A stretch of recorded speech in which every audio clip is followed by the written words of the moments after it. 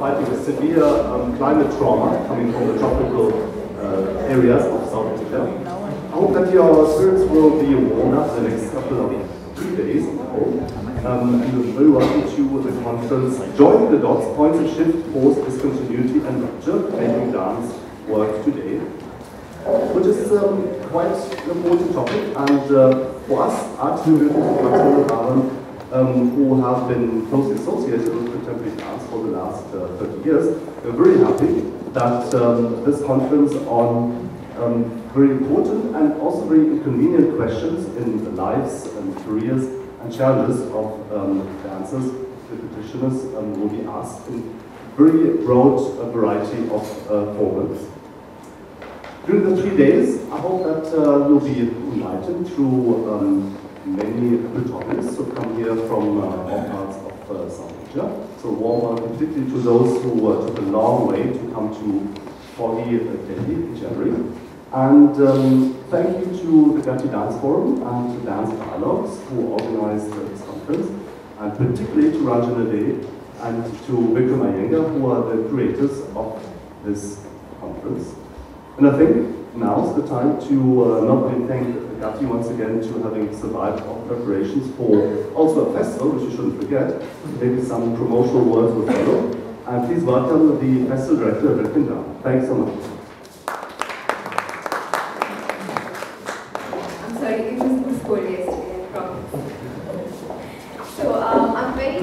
To welcome all of you and so many of us under the same roof. And on behalf of the entire festival team, I'd like to welcome you to the conference, which is just the beginning. There's 7 more days to go, so keep yourself warm. And I think the idea for the conference is what it's going to be really short. But it came about the last edition of Ignite, which happened in 2012. And we felt that the space in the festival was becoming really just about performance and not so much about conversation. And that's where we thought that, and we'd always imagined Ignite as a space where we were connecting the dance community together, and we'd always imagined it to be more than just performance and a space to, and a platform for performance. And that's why we're doing this now, and we felt that these are the dots that we want to connect in this conference. And it's the first time we're doing it, so if there's anything that we do wrong, please ask us, and we'll try and help you out however we can. And I think there's Ranjana and Vikram. We really thought of them because we knew we couldn't do this alone. We needed them to come in and help us curate the conference because they come from very different backgrounds as so many of us in the room. And that was something that we thought would help widen the palette of what we understand as dance. And I want to bring on Ranjana and Vikram now to just introduce the conference to you. Thanks, Vipin. So just very, very briefly to outline how we thought, how we conceived the conference and put together the program of it. Just to pick up from where Vipin left off, Ignite has always thought of itself as a platform where they want to bring the dance community together to talk, to perform, to see each other's work. And the first conversation that Ranjana and I had with the Gatti team was about how do we build a stronger network. And this was not necessarily directly connected to the idea of the conference, but just in general. And from that, we started talking about, okay, you can only build a network if you actually know more about, or enough about the field within which you want to situate that network. And we realized that in a country such as ours, there's dance work happening at so many different levels in so many different contexts, and perhaps we don't know enough about the variety that is there, and not just the variety that is there, but also the kind of critical thinking that is going into work in various contexts and in various ways by various people. And that's where the germ of the conference idea came from, that can we really look at points of shift, rupture, discontinuity in various examples across genre, across context, across various kinds of dance work happening in the country, so that we get a sort of canvas of a very broad canvas of the kind of work that's happening, the kind of thinking that various people are doing in their own work. In fact, the words that we're using, especially the word rupture, was sort of, Anusha came up with it, but she's not here, right? So she's one person to thank for the particular word and pushing us in that direction. So we wanted to look at these watershed points of journeys in practice, journeys that practitioners have taken, where things have changed, where they've taken decisions that have affected not only their own cause, but perhaps the cause of how dance is looked at in the context that they work in and beyond. The other point is that there are dance conferences and dance conferences, and often what happens in a dance conference is that practice is commented upon very well and very analytically, but there's not, in my experience, there's not been so much room given to the practitioner themselves to talk about their own work in a way that they would like to present it. And that was also a concern that we had, that we really wanted to give the practitioner, to foreground the practitioner, not just in terms of, okay, here's a panel discussion, here's a paper presentation, but also to give them the option, the choice of choosing what format they would like to present their work and how they would like to frame their work. And Ranjana will talk a little about that in a bit, but really getting practitioners to the fore, how they want to talk about their work, how they want to present their work, and the questions that they have articulated for themselves, and working through that with us. That was really the sort of overall thrust of the conference. So really trying to find the discourse that comes out of practice rather than looking at practice through discourse was really what we had in mind. Because after all, it is a conference situated in a performance festival, and we really wanted to keep that connection with performance very, very strong from the very first day. Now over to Ranjana, who will talk a little bit about 3 years.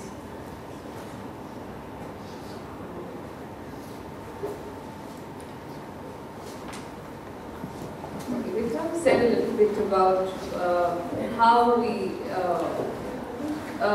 pick the presenters. So they're just as diverse as possible in terms of form, genre, region of work, and also the context of their work.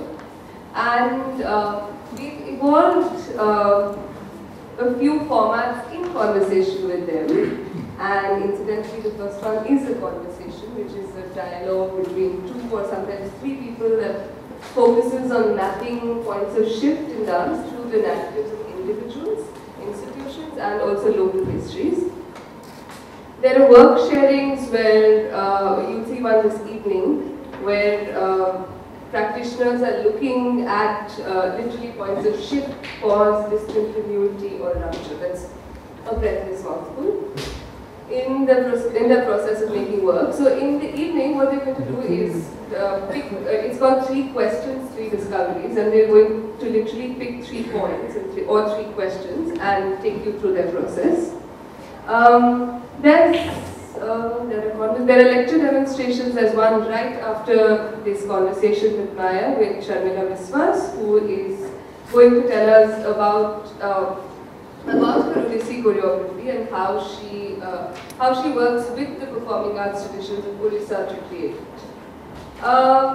There's an open rehearsal tomorrow morning with Padmini Chattur, and so those are largely the formats that you're going to see in the morning and in the evening. The afternoons are slightly, they're free time, that doesn't mean you go away, but this afternoon we have 2 hours for an open, 1.5 hours for an open space session. So what we'd like any of you to do, any of you from here, is you should just propose topics. There will be sheets on the walls behind you. You can propose topics of interest that emerge, anything that you'd like to talk about, discuss with a group of people. It could be something that comes up in conference, it could be something that you've been thinking of generally in terms of dance. And people just decide which discussion they want to be a part of. So we're aiming at having about 4 or 5, and there will be, but I mean, you can propose as many sessions as you want to. This afternoon, we also have 101 sessions, because while talking about process, we felt that it was also really important to look at the other aspects that complement the creative process, because often as artists, we're also doing all these things at the same time. So this afternoon, we have a 101 session with a lawyer who's going to speak about copyright. With Mary, the lawyer, his name is Lawrence Liang. Mary Kurgalam, who is going to speak about outreach, marketing and communications for the arts. And a session about writing about your own work. With the same people, we're also having clinics tomorrow, which are, it's literally like when you go to the doctor, you take an appointment and you tell the doctor your problem. So they are your doctors tomorrow, and you can make an appointment with them and ask them your questions about copyright or about writing, marketing. And appointments for the sessions will start, registrations or appointments will start after the 101 sessions this evening. There's also a lot of paper hanging from trees and suspended in various places outside the hall. So the tree is a resource tree. The idea is that if you have any skills that or resources that you'd like to offer to the dance community, or if there are skills or resources that you need, you just write a note and with your contact details, please, and hang it up there, and hopefully your wish will be granted. And there is going to be a snap of shared histories in Siddharth Hall hopefully by this afternoon. The idea is that you just populate it with your own histories, the histories of people you worked with, maybe mark collaborations with people, and it's a map of South Asia, so that will arrive.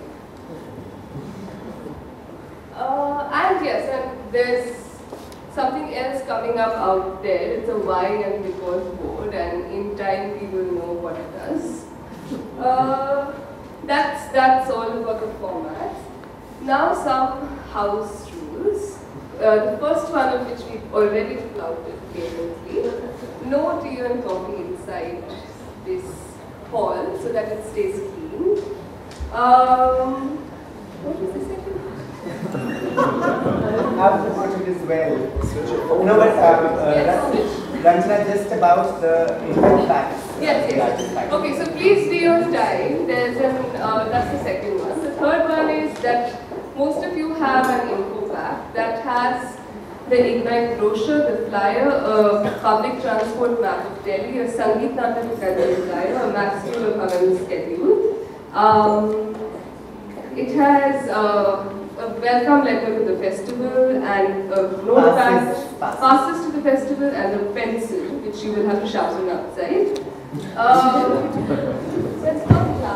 And don't lose your lunch coupons, because if you lose them, you don't get lunch. They're in your ID cards. And the tea coupons will be given to you. Yes, tea coupons will be given to you just before tea. There's a festival blog that you can all check out. It's called tiltpauseshift.wordpress.com, and it's being updated live. We'd also like to introduce Frederick Lombard, who is making a documentary on the festival. And we warned that he's going to be in your face all the time. Don't beat him up. And generally, if you need any help, there are different, you can ask all of us. There's Parvati, who will address all hospitality questions. Raise your hand, please. There's Zui, who is taking care of registrations. Near the canteen, there's Kaushali, who has passes for the festival. Mandeep is here, the team was here. Vikram and I are also here. So, yeah, ask us anything. Yeah. Oh, yeah. Hello. Hello, hello. Hello, hello. Yeah. Please louder than me. Oh, just you wait. You're going to get louder for sure. Let you warm up. So, Maya actually needs very little introduction, but I'm going to make an attempt anyway. Maya Krishna Rao is a theatre performer, an activist, and an educator. Not an activist anymore. No, never was. It's in your bio, Maya. I mean, I've picked it up from your bio. So clearly you've written the bio at some point, now you're denying it. People write them for you sometimes. Okay, fine. So I'm going to read it out from... so actually I'm going to do a personal one then, in that case. So one of the most exciting things about Maya, from my experience of being in the same city as her and being a practitioner like her, is the fact that she belongs to these, or doesn't belong to these categories of theatre, stand-up comedy, dance. You don't know how to categorize her, and she's sort of traversing through these territories. And I find that that's really the most exciting thing, that for dancers, it's really lovely to be challenged by her, because she is looking at her practice through so many lenses, and she has so many different resources to draw from for her work. So we thought actually a session with her where we could really, because she works alone in the studio, usually with a camera, as far as I remember. So we thought it would be really nice to take this opportunity to start unpacking her creative process, really to the bone, to really see how she starts working on a project, what are the starting points, and what are the kinds of strategies she has in the studio. How does she start building her blocks for the work? So we thought it would be really good to have her here, and I think you need to help me here a little bit, because I think I'm going to be asking her questions from my perspective as a practitioner, but after a while I'm going to open it out, and in between I really actually open the space out to say, you know, so if you think you really want to get some more information out at that particular point in time, just interject. Not all together, so you may want to. And I think that's the framework of the conversation, is to really get to the bottom of her creative process. And I thought what would be useful is to look at two works, to look at two specific works and look at how she built them during the rehearsal process. And these works heads are meant for walking into, and a deep fried jam. You got them right, no? In the morning I got it wrong, and she's like, no, that isn't the title of the work. I'll catch you again, there's another version, a deeper fried jam. Oh, a deeper. So I thought that I'm going to just start with this very simple question about heads are meant for walking into, to say, what was the first little seed for that work? So, I've done made two or three performances. The first one was Desperately and Lonely Alone, and it wasn't happy. So the next one, again, happened to be alone. And the third one, I said, I'll probably go mad if this carries on like this. So I perforce got someone to come and work with me. And he started with the condition. We will not start with story, with headlines from the newspaper, nothing. Shall we just go in with ourselves? He's a filmmaker. He's many things actually, and I must name him right from the start, because he's contributed a lot to who I am and how I made, this is all in the distant past, okay? This is not what happens now. So, Shurajit Sarkar. So we go into my room and we play for 10, 15 days, sometimes 2 hours, because that's the kind of time he has, sometimes all day. And we go into that room and we say that we will start with as is, where is, like an auction. And so it happened to be, luckily for me, a very, very cluttered garage turned into a studio space where if you stamp too hard, your foot will go through the floor. And so putting up, just grabbing, and we wanted it to be random. What happens when the mind, when you are face to face with things that you place there randomly? He came with a camera, and I told him, can you also, I had a camera, but I used to only use it, as Mandeep said, to document improvisations. But this time, I told myself, I'm going to hold it and see what happens. And of course, the moment I had no idea, and this is another element, I must, because you're standing alone in a space, every moment you've got to be somewhere for me, aware of some new surprise.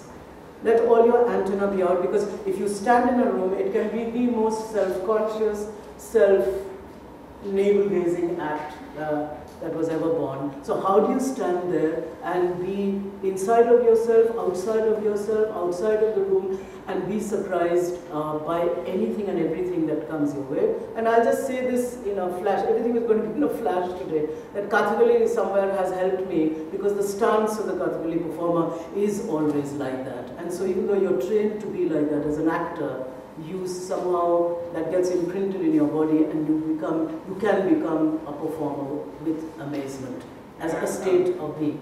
Yes? What do you mean by Kathakali stance? Being as something? Sorry? You said something about Kathakali stance. The Kathakali, when you get on stage and when you're playing a character, not when you're training, when you get into a character, your eyes have to be like that. Surprise. Now we call it surprise. But in Kathakali, the emotion of surprise is actually something else. But when I calm down, this is my normal face in Kathakali. So connected with that, there is nothing that is normal or of the ordinary in Kathakali, that the moment you enter a space, you belong to the extraordinary, even as a person. So this sense of extraordinariness is something that if you've trained in it for years, you don't have to think about it after a point. And this has helped me hugely, hugely, hugely to be able to enter a space and sense an extraordinariness even without anything beginning. So, with some sense of ridiculous confidence, we both entered this room and we would just grab stuff and put them there. And I told Surajit right from the start, please go on surprising me. We had some don'ts. No shooting of clips from outside and bringing them into the rehearsal room, because that's a fussy world outside, and it is very, you can get, what's the word, sucked in. You can get sucked in by a whole lot of very fussy images. I had already previously done a show called Departures, where we only took single images from the world outside, or single images. It's like zeroing in on that little peg of the apple thing, to go right into it, because of course the naked eye can't see all the particles of dust sitting on it. And if you zoom in there and if you project it large, many things happen. One is that the scale of the large and the small. This is one of the first things that happened to me in rehearsal process. There happen to be these little dolls on the shelf. They are these dolls from Tamil Nadu. They're made of wood, and they are these men and women, and they became the stamp of the show. Because when you zoomed into them, there was a woman, a pregnant woman, with her sari blouse here and her sari there, and she was, so when you projected her belly, her belly became, her pregnancy became larger than anything that I was. And yet I could see her really there. So that was hugely surprising and challenging to have her there and to have a sense of her. Because again, as a performer, you're holding a camera, you're also you're wondering, what should I shoot? Surajit is shooting the objects. So what started happening to me was I took the camera onto myself. So then on another screen with two projectors, your own pores are getting enlarged. And then as you, by day 2 or 3, when I started seeing these pores, I started, things like putting a band-aid there with a little, scribble a little note very quickly with eyes shut. Because again, you want to be surprised. Putting it in there, putting a band-aid, and then taking the camera like that, zooming in, and of course you start realizing that the audience there, whoever the audience is going to be, is seeing everything simultaneously. They're seeing that pregnant woman, they're seeing this real woman shooting her bit of her arm with this band-aid, and that image of this woman plus that, plus the real woman who's surrounded by her real things. When you take all of that into account, you yourself transport yourself into another zone. So if I don't know, yeah, am I going too fast? This became like a wheel within a wheel, a play within a play, a way of self-triggering yourself every day, this holding camera in your hand. So in the beginning, Maya, did you even think of what the show was eventually going to be? No. So in the beginning, in all these improvisations, it was just about what your sense of being was, being there with the camera. Yeah. So I'm just wondering whether from there on, whether you began to have a sense of the work, what you were feeding into. Because I think from my own experience of making, whatever little experience I have, is that very soon you start thinking, where does this really belong? Yeah. You know, what am I really creating into? Because you didn't start with a very large peg to hang things off, I'm wondering whether at some point you began to think about what this canvas really was. This happened to us on the, I don't know, third, fourth, whatever day, and we realized if we don't document the stuff that's working, all we told ourselves, the images or the moments that work being, you know, they work or they don't work. Then we will, we had a still camera, we would just make a huge contact sheet of all these images. They were flowing. When you make them, they are moving. But then when you capture them on a still camera, so we made, like in the old days, what's called a huge contact sheet of some 100-odd images of moments that seemed to work. And we told ourselves, we're not going to be in a hurry. We will let those images speak to us. So I'm going to very quickly now show you exactly what we shot.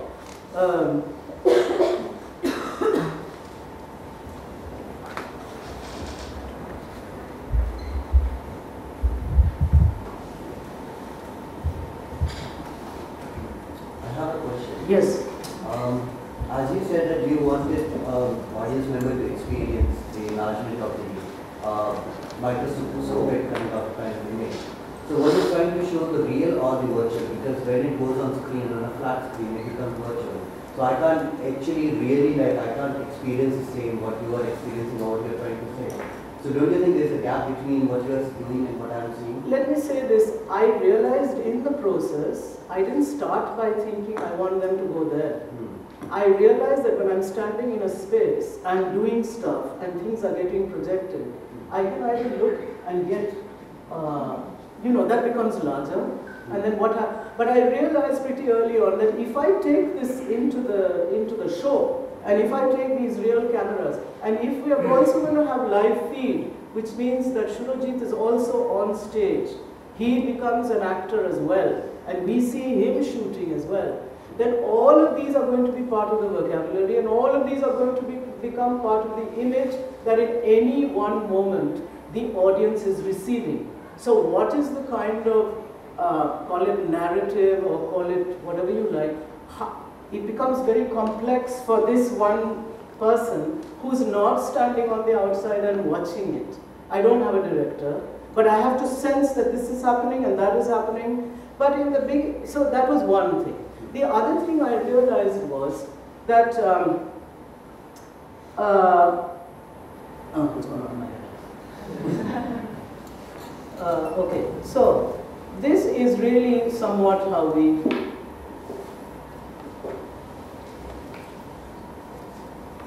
so we have sorry, it's all moving too fast, 1 second.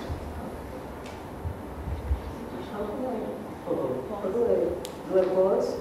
Yes.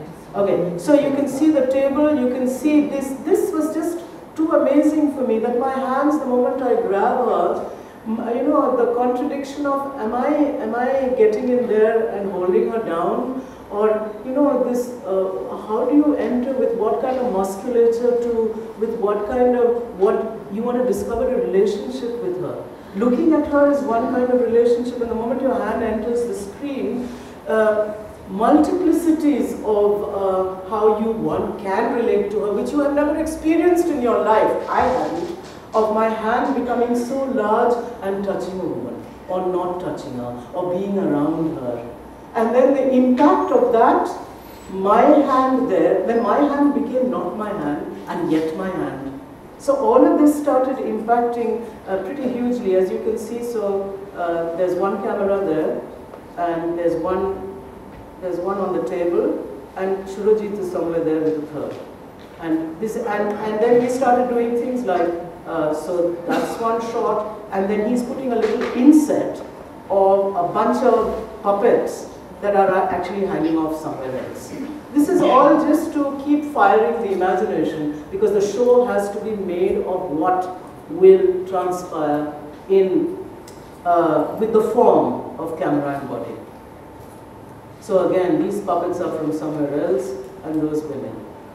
Now this, I can't tell you when this image happened. I was taken back to films of I don't know, like around independence, 1930s, 40s.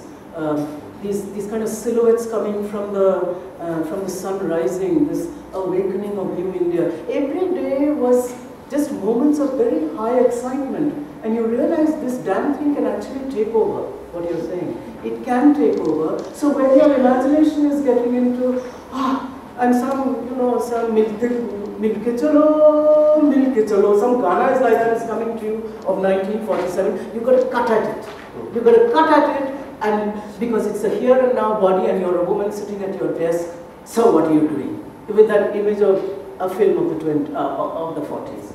Am I making myself? So you keep cutting yourself. I had a question actually. At some point when you were doing this work of working these objects and camera and sort of building this canvas of objects, images, and your own body in there, and your collaborator's body, I'm wondering, at some point, did you have this fright that is this really a show? Is there something in there that's watchable for people? And did that ever sort of, did you have a moment where you felt like, okay, I need to at least see what is it that what kind of logic am I building? Even on a timeline, did you start thinking of that at some point?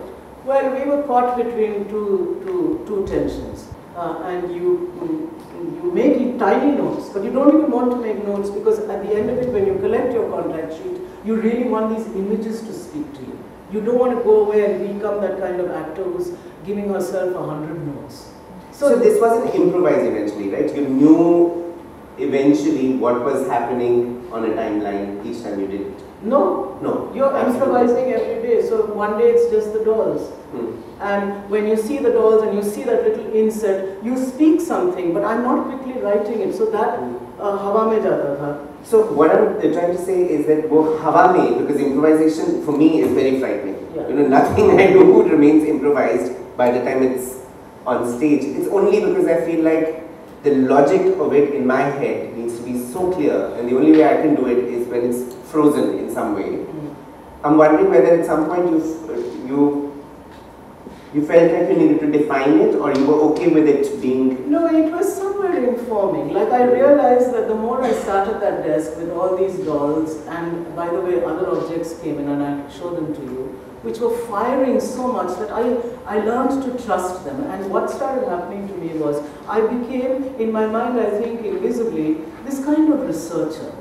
It was so nice to not be the actor character, the character who has to move and create and find and whatnot. She's just a woman who's sitting at her table and discovering things that are popping off her table. So I would have never thought of being a social research. This is a woman maybe who she has to write something, because very often I would try with this camera in one hand and write letters. And those letters would be so large, and then would shoot the doll. And is the doll the one I'm writing to, or I'm writing to somebody else about the doll?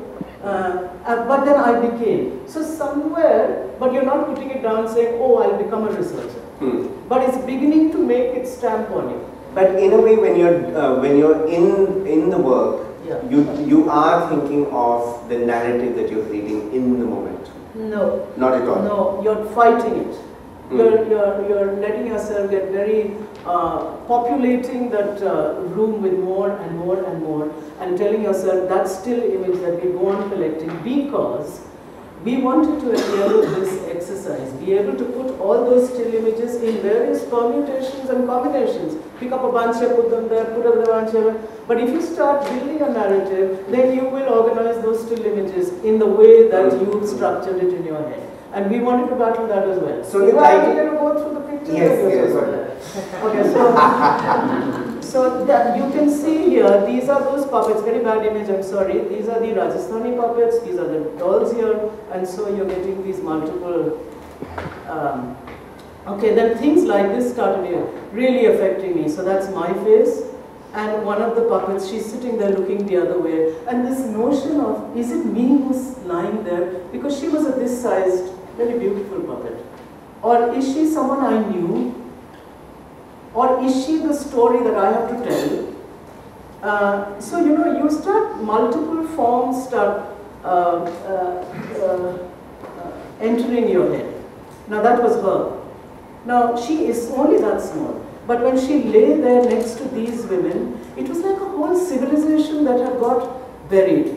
Then came, we putting the camera there and the feet. And this is what started happening.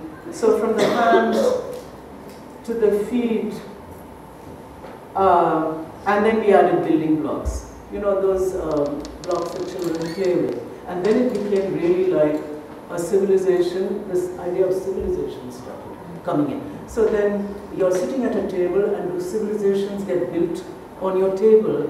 That, so does a researcher create her own civilizations as well that she researches? I mean, I just love this image. It's, you know, it's a bit like, I don't know what, some Mohenjo-daro or, and you can see the real stuff there as well. So the actor can go and intervene and play with it, and yet he can take a still picture of it and put it away somewhere there. So this is exactly what I thought. What was I was wondering whether there was a very sort of clearly defined canvas that you started feeding into. These objects we started narrowing down. So one day the keys entered. You can see the keys here. And because the woman had been there from the beginning, Atta came in. Yeah, it's an old bad habit. When in doubt, put some Atta because it fires. And then, yeah, I think this also comes, I think, from Kathakali, that try and make the entire atmosphere as out of the ordinary as possible. So then when that started, when we put this, for days together, this putting Atta, sweeping it, making foot patterns, it became about travel. Somewhere it became. Then these objects traveling over the, sometimes salt, sometimes Atta, them leaving their pattern, them leaving marks. Again, a little civilizational. Then putting a light under a light glass, lighting it from below, and then, you know, when you see this large and the light shining through the beads, right now we're only thinking of firing our own imaginations. This is not about, oh, I've got a story. Now this became big. These, you just chuck pills, you cover it with Atta, and then I would blow. And this revealing, it was like revealing people who are buried under some, and this happened. You know, putting pictures. So you just chuck, you put Atta, you blow, you don't know where you're blowing. And then suddenly this man emerges along with the bodies of, I don't know, people who, and this is the sound that we never get. These, you know, for me, very important, I must say, because you're alone in that room, you have to take things that will really push you. For me, objects, and objects that are imbued either with a history that one has given them, but better still, not me, that it's a history given to it by a whole lot of other people. I happen to go to Durban and get this lovely cane-made bicycle with a woman at the back. It's a cycle rickshaw with a woman at the back with her cane umbrella, and she's just sitting there, and this cycle rickshaw wala is.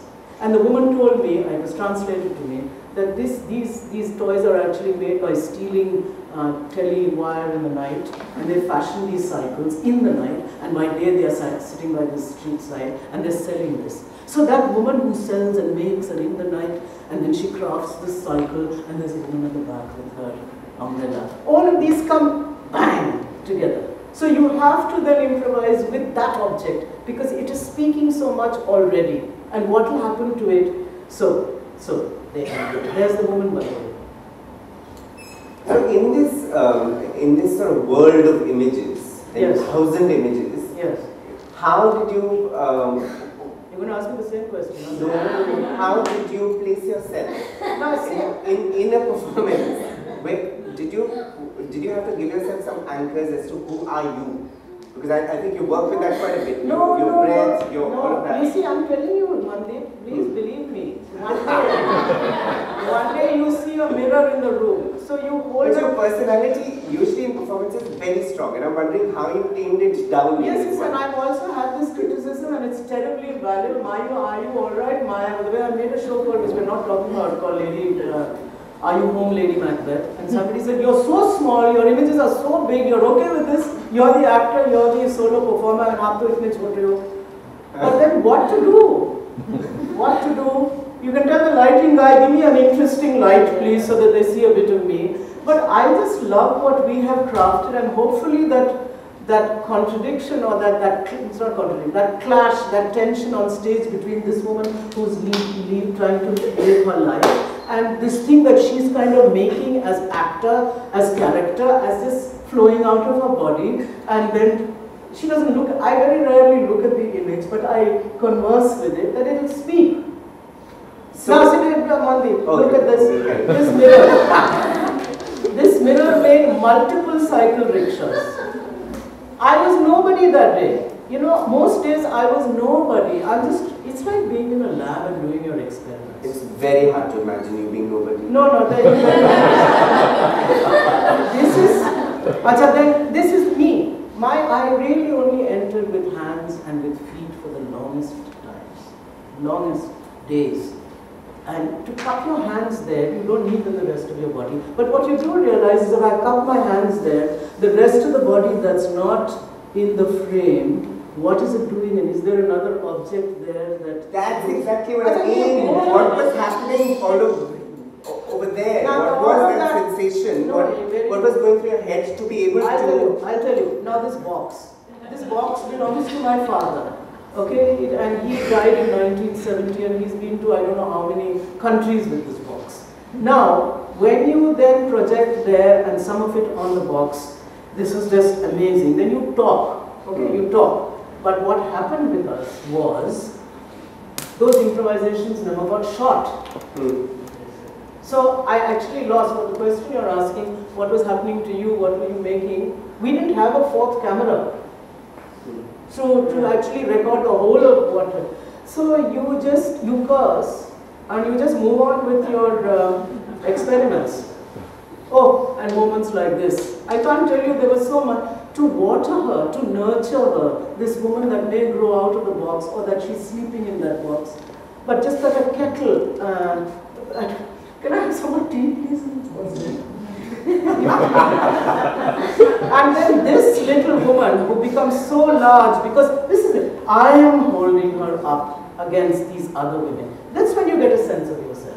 But it's another kind of intervention. It's not as the prime. Oh, these were just lovely, because then you wondered whether you were going to make another comedy show. Do you have any sense of comedy in this episode? I don't know. I don't know. I don't think so. But you know, this architect who lives nearby, he gave me his model. So the model is sitting there and in his hands, and this is how the show actually begins. So what about the title? No, this is object. Again, this object. And this is Hollywood for me. These green Cadillacs zooming around, and the fact that I put them on my head and you shoot them, and they are there all green, and the green on my body. You know, you become partly part of the image. Plus, but by this time, I had already become somewhere connected with that Tasla woman. So that Tasla woman now could have anything on her head, including a Cadillac. So she carries the world on her head. These sort of things started. So this was then here, my God, this was all too mind-blowing. It's like you don't have to do anything. If you're holding a mirror, and that mirror is getting your face plus the whole of you, you know, this multiplicity.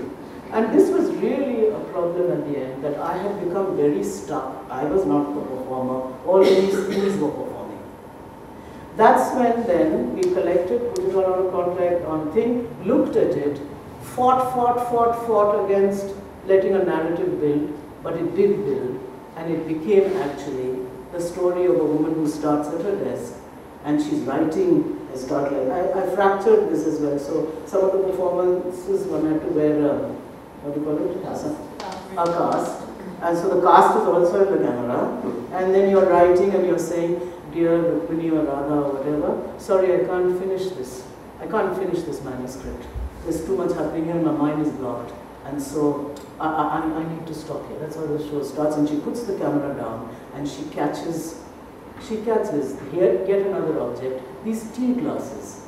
Tea glasses that we've seen on every single railway station, at least now you don't see them, with this thin ribbed bottom here, and then it becomes plain and flat at the top. And then you put them in one of those 6-wala, holders, and you improvise with them, and you're shooting them, and they're walking with you. They became people. And so then we would put them on light boxes, but still not knowing what will happen. And then one day we called a sound designer in to see what would happen when you re-improvised with these objects. And I'll show you a little. And what would happen if you re-improvised? If you re-improvise, something new would emerge. Because now you're allowing the actor to come in. Because I, as a performer, I need, it's one of my crutches, I do need music to fire the actor in, the performer. I have a question. Yes. How do you select the object? So what is going behind? No, it's all random. This was entirely But random also got something defined, so we can't say random. No, I also agree because this chai ka glass has come many times. If it has come many times, it can't be so random. No, I'm sorry. chai ka glass. It is there in some other piece, I've seen it. No, it happened after this. Huh. Because this is 2004. No, heads. You told 2 years. 2 is deep fry jam. Deep fry jam happens in 2002, I know, because it was Gujarat, and we just sat still there wondering how we're going to deal with Gujarat. So, yeah. Okay, so shall we just do a little clip? Yes. Because we're definitely running out of time, I'm sure. No, we're good. After this clip, we should move to the deep fry jam. Okay, so I'll maybe even not even let the whole thing happen. What is it called? Sorry? What is the title of this work? Heads are meant for walking into. I'll give it to you and then later. I also want to know the logic of the title. Okay. Did you get it? You have so many questions, then you're saying no time also.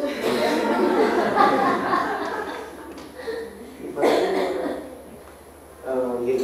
Let's sound Mohanji.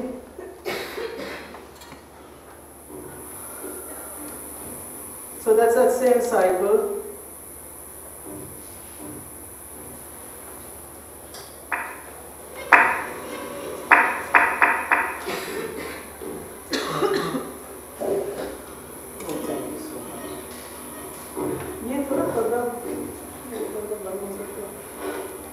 A lot of it is in the dark. So you can see me standing here in front of a live, this is all shot live. And this is shot again and played later in the show. Sound chala? More light at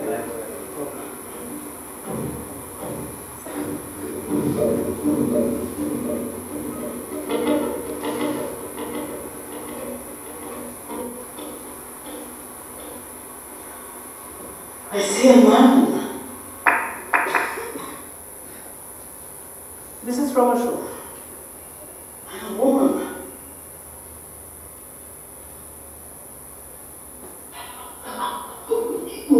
Pieces, pieces, pieces of people, people, people, people in pieces.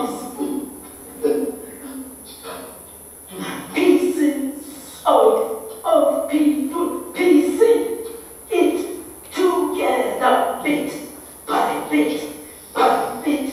pit.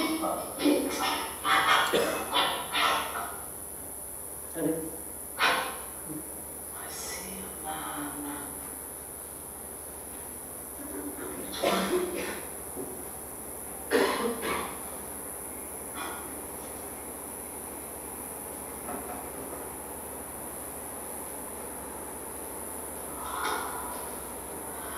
There's a man.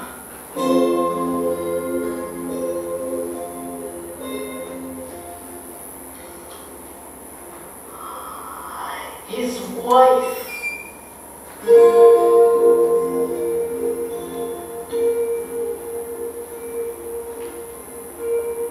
Two and 4 children.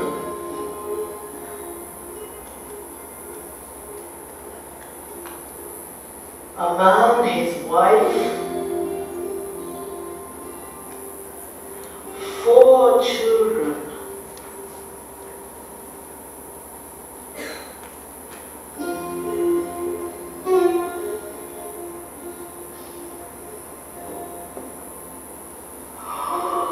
Plants a seed in the ground.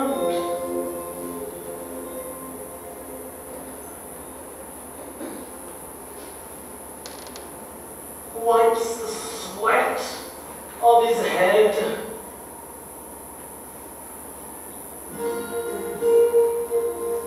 To wet that seed in the ground.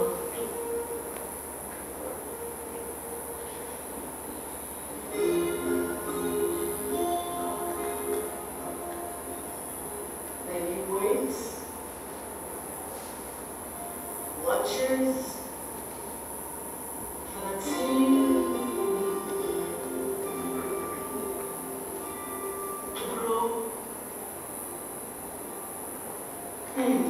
Little does he know.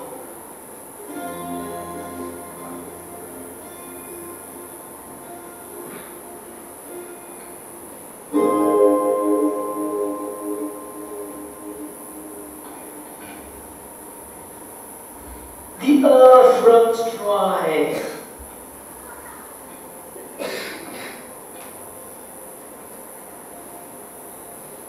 His sweat runs dry.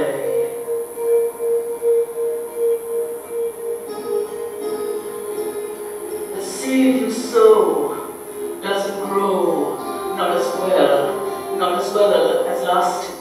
That way he walks, got to look for water, got to feed that 4.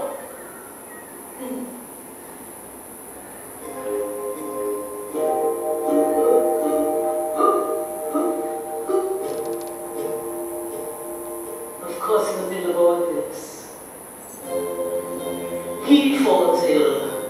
No pill, a prescription, a doctor, a bed.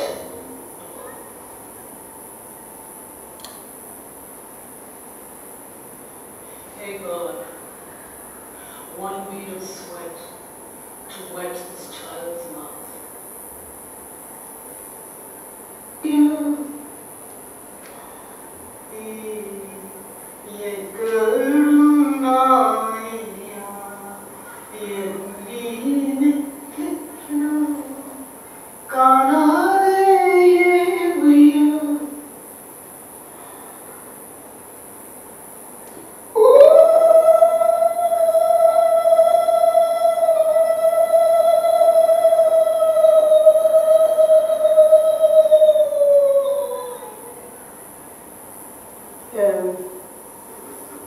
this is pretty much how it happened in the first improvisation. He is such a fantastic sound designer, Oshin. He came, he played the guitar pretty much like this, but of course much longer. And again random, I actually happened to read the papers that morning of an Andhra. All those were the days when Andhra suicides, farmer suicides were happening.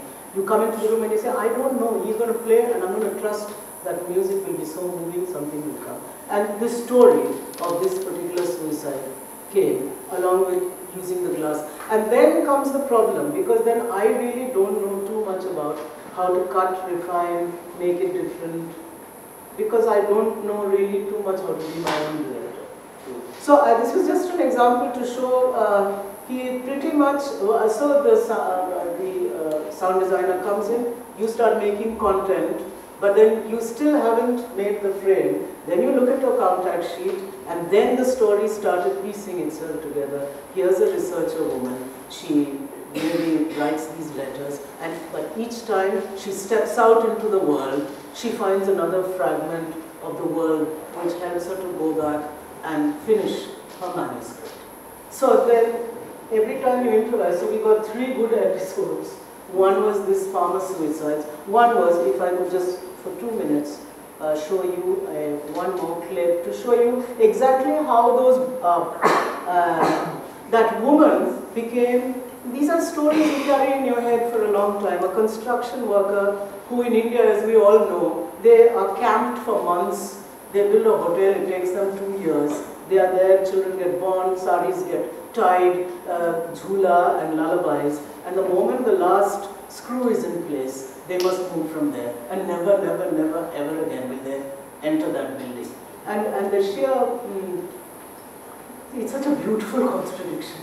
I mean, it's waiting there to be savored. So then, when the blocks started, you start using the blocks and the woman, that came to me. And then again, he plays music. And when he played the music,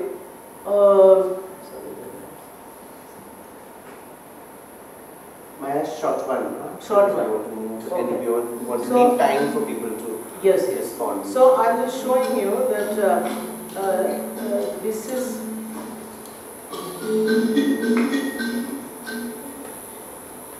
So again, it's a live shoot. Surajit is standing somewhere there. He's shooting, I made her house, because she has no time to make her house. So then me and my researching, I go to her and I say, let me do it for you. And I build a house, but there's this green car that comes and crashes it. And I'm like a child who's playing, some child friend comes and crashes the house.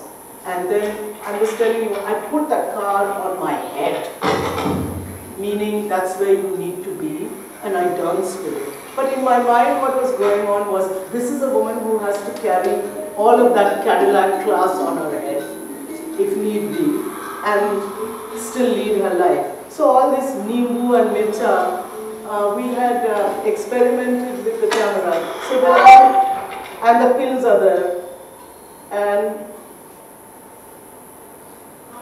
then that civilization thing I was telling you, it became dusting this. It was like protecting her, you know.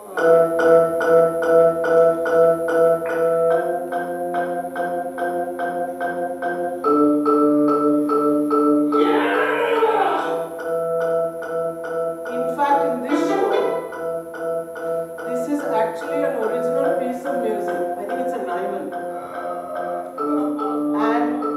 Sometimes you don't get your sound designer, you're doing terrible things like ducking music that already exists. And I improvised to this and then he changed later on the music. But this is an original piece of music. So she's just saying, can I come into your life? Will you let me in?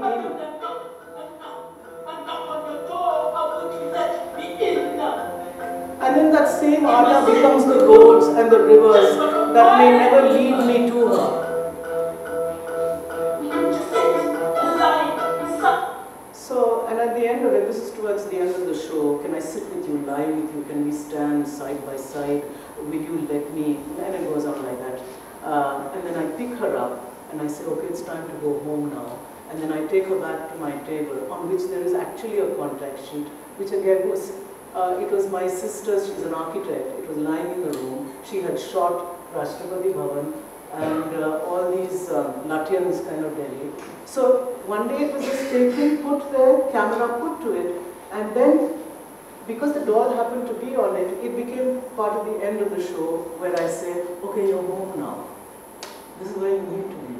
And so this woman with the tasla, she's actually, Rashtrapati Bhavan, by the way, for those, it's the citadel of power. So this woman, this working woman, finds herself at home, which is my home actually, the researcher's home. But on that table is lying a contact sheet, which is Rashtrapati Bhavan. And so she finds herself there, and I take off my garland and put it around her. And all these magnetic words also that we played with, I shower her with them, and I take my pen as a researcher and I put it there and I put the camera and say, let's sleep now. And then I put my own head under the camera so that she's also covered by the white of my hair, and that's the end of the show. And the moon kind of rises over two screens and goes to sleep on the other side. Yeah. Shall we? I was wondering because there isn't. Let's have a tiny break for questions. Yeah, I think so. Instead of heading to a DeFi jam, I think we focus on this. It may be more of a conversation. Otherwise, we're just going to rush through everything. So, opening the field. There's already one hand up. Hi. Malika. In all your conversation, you've spoken a lot about all these questions and associations you made with these objects, how you associated with them, but at the end of the day, it's a show. So, how much, two things. One, how much does it bother you, or how much do you try and walk in your associations, how they're getting, whether they are traveling to an audience or not? And with heads, if you were improvising stuff every day in a different show, how much of what you thought the audience received informed the next day's improvisation? Oh, you mean whether I was improvising after having played it to audiences? Yeah. No. Or it you has were to become. improvising from one show to the other? No. Maybe sometimes, in this one it's very difficult because you've got 2 or 3 cameras on stage. Yeah. And it's terribly specific, and Surajit you talked about what he's going to shoot. Within a piece of music, your words, you improvise. But you don't improvise much else. So that's the great challenge for an actor like me who wants the excitement of improvising on stage. Of course, it's very hair-raising also. It's all right to improvise in your rehearsal room, but in front of an audience, which happened in Deep Fried Jam. We left some spaces, but not in heads. In heads, it was quite fixed. But that other question of yours, you know, I think for me at least, this is a very big, it's a challenge. You want to fill a moment with whatever the image is, what you're saying, the text is on another parallel, your body, audience is seeing the whole thing. There are things you're hoping that is speaking for itself because I cannot see the whole image. So you want to trust that lots of messages are coming out of every moment and them piling one on top of the other. And yet, in the middle of it all, you're also trying to navigate through the piece, both as you want to be the actor, the performer within it, and also the outside eye. But I'm so terrified of this outside eye that it'll impose a line of thinking and being for the audience that will be too imposing. But you still want them to enter it, and then make the sense. So you just go on battling, but I think in this show it was particularly important for me that all of this, for me this is the show that is the meat of everything that I wanted to do, but I didn't carry it on. For me, it's a show about India, and I wanted to make many shows about India. So there's an episode about, this happened that I read the papers and it was about a woman who was raped in the Northeast and the armed forces, and about how 9 women came down. I'm not showing you those clips, there's no time. How this researcher finds those 9 naked women who are protesting with their bodies, and she finds them with a piece of cloth. But of course it's an image, it's the projector projecting on my dupatta, those 9 women who come to me. And for me it was like a little bit like going back to street theatre, which is where one's journey began, but by another route. So I don't know, you try, you hit, you miss. You want to call people as an outside eye to say, hey, you know, Maya, this is making sense.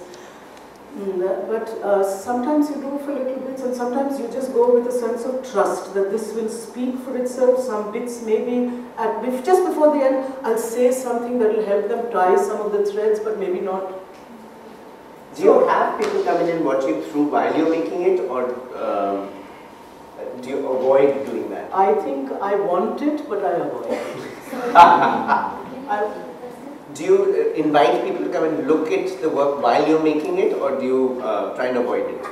She wants it, but she avoids it.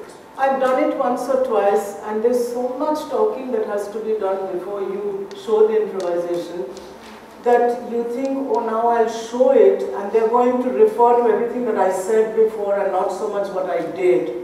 And then the responses that I've got are, but Maya, you said that, and I'm not quite seeing that here. But I'm wondering whether that is what, an audience reaction eventually is going to be, and whether you just really want to put that aside. You know, I also trust, of course there are lots of people who come and say, you know, there are many moments there where I didn't know what was going on. But you got us to enter an experience, and I entered wholeheartedly. This is what I started getting more and more. I was entering wholeheartedly, trying to look, what's happening there, what's happening here, and then maybe later on something started, but some of it just didn't make any sense. And then I started thinking, you know, I don't know, it's a bag full of everything. If it becomes a bag that you make sense of everything, then there'll be something wrong with that bag for me. So then it will have to be all of these things. But as long as they are saying we entered, because I think that's what performance is about. Preeti has a question. Yes. Actually, comment more than a question. I've only seen your solo work before, primarily 2 or 3. And it's only been solo. Yeah, there's only been solos. So I'm always struck by this, the performativity of your work. It's, your presence fills the stage pretty much. It draws people like a magnet to what you're doing and what you're saying. And what I found quite interesting as a slight difference in what you show is this choice of having this projection larger than life. Is it for you a shift in the way you're seeing the solo performing body, in kind of negating the tyranny of this solo performative body and trying to displace that somewhere else? Is it possibly a shift in the way you're approaching the solo itself? This is not a question. I think I just was so, what's the word, mesmerized by what the camera could do. It just became my co-actor. And I was just leaving it to say, Acha, today tell me what shall we do. And then you only do things like, which happened in Deep Fried Jam, didn't happen here, that's an earlier show. And we actually, here, 12 years ago, in this very same, this hall, we set up a glass top table. Shurajit and I, one layer, another layer, and the camera below. And how this thing of, and Fukuen, who is gone. We were in a show way back where I had seen this glass top table, used a little differently, but that you could, if you kept an object on the lowest one, it would shoot that. If you then prepare this one and pull that one out, this one would appear. And then if you scattered something on the third, it would come, it would be, so then you have this idea of a PlayStation. And I think I got so attracted by it that I wasn't stopping to think what is happening to me. Yes. And that may be a fault actually. Because sorry. Just one. No. No, I just want to ask 2 things. You said that you were tempted by shall we stop and look? Sorry?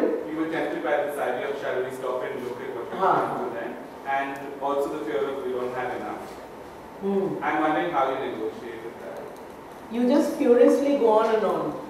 Because you're so terrified that you'll come up with some terribly thin, fake-looking structure. No, but then you don't have an outside eye as well. Right? So I'm just wondering in terms of like, then how do you know it is not thin or it is not diluted or just the beginning to the end? Actually, what happened was there were so many narratives and so many structures jumping off those still images.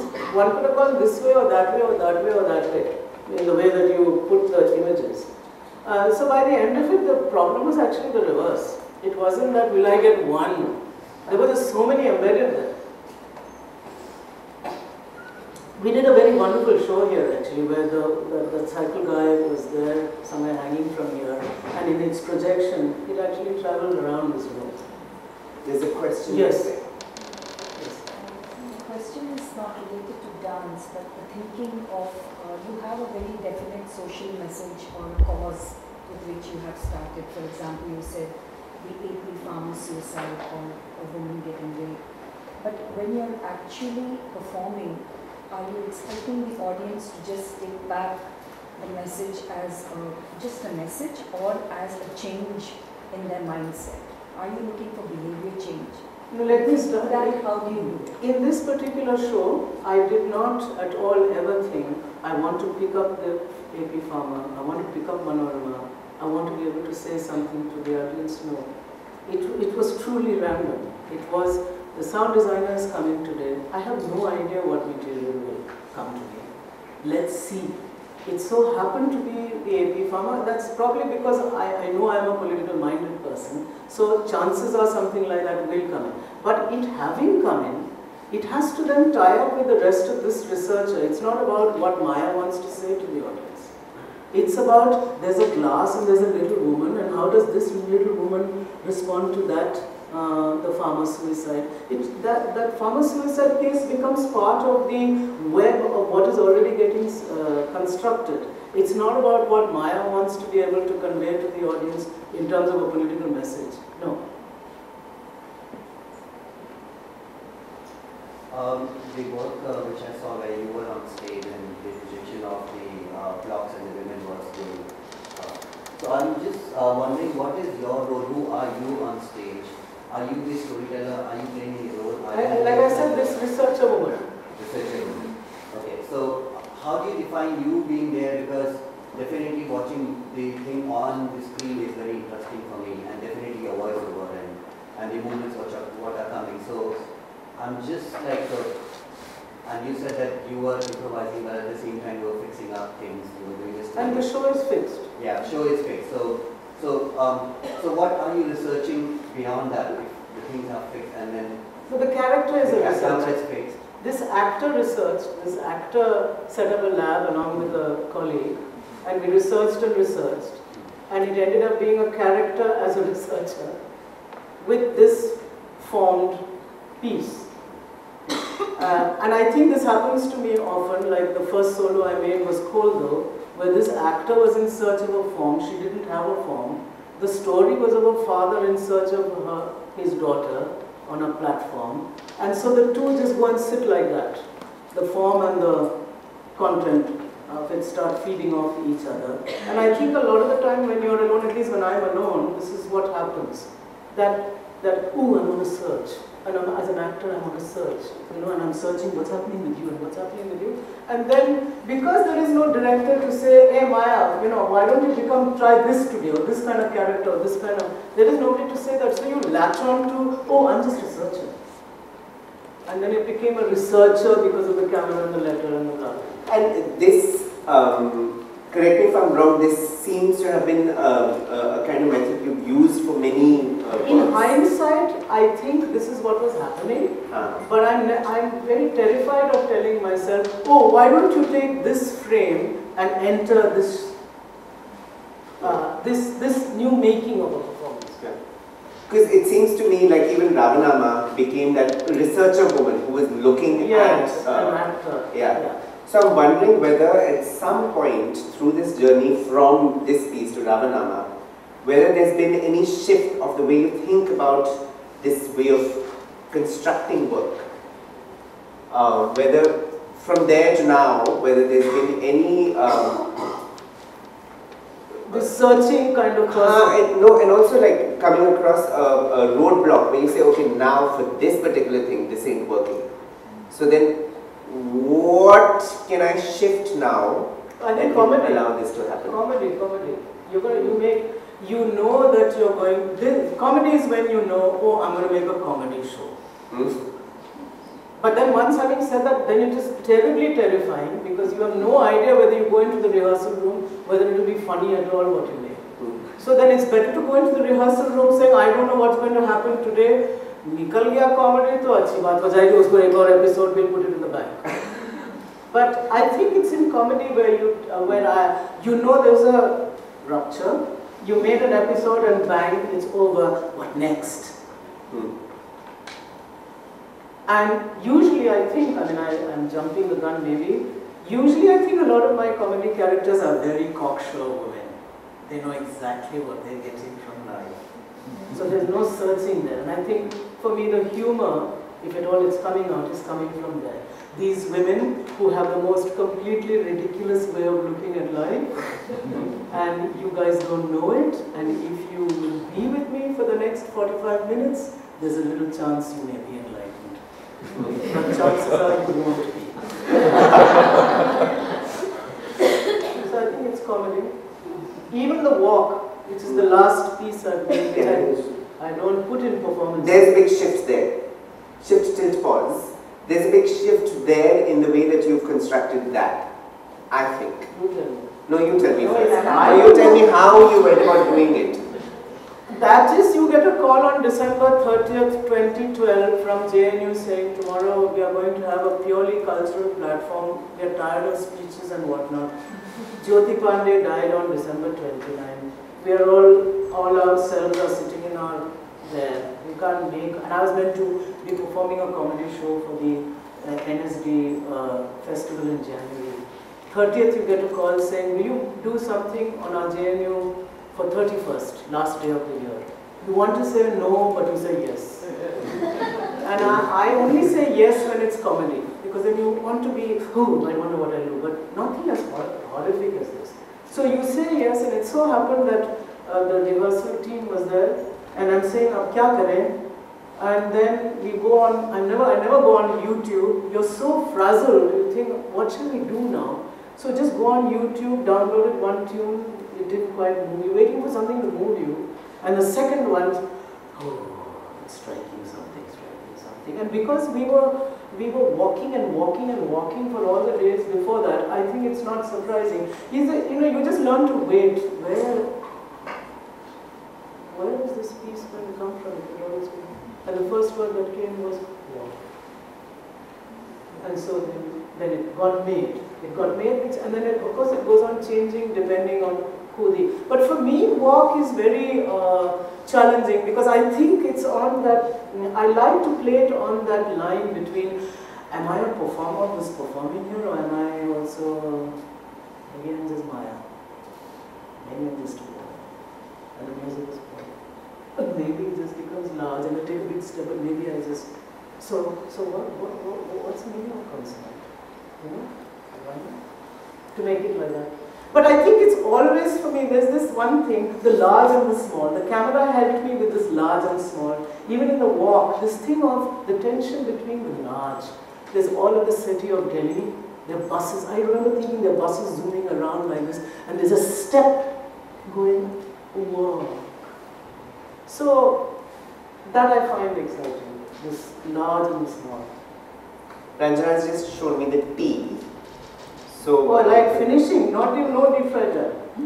No, deep fried jam I told you we're not doing today. Oh, really? That's not how you said it in the beginning. But I did say it, Please, because then I'll just barge into I made very clear that there ain't going to be any deep fried jam. You said we'll compare to... That was yesterday. So now I said, why don't we just continue talking about this so that it becomes at least some kind of vertical. I'm definitely I'm in your hands. So we can continue talking about it over tea. Yeah, none of us have had breakfast, so I don't think jam is a very sensitive. Okay. Right. Thank you, Maya. Thank you for being here. And thank you.